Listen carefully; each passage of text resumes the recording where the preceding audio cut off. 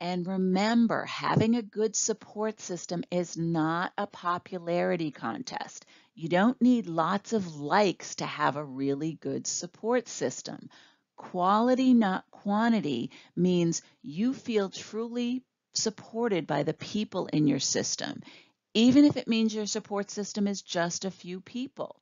It's better to have confidence and trust and like the people in your support system than have a huge group of people who are your friends that you can't trust or tell things to.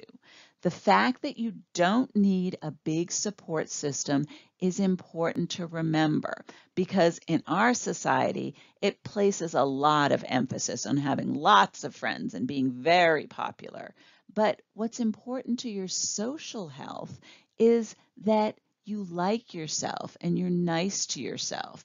So you want to make sure that the people in your support system, you can truly confide in them and trust them, and you really like them.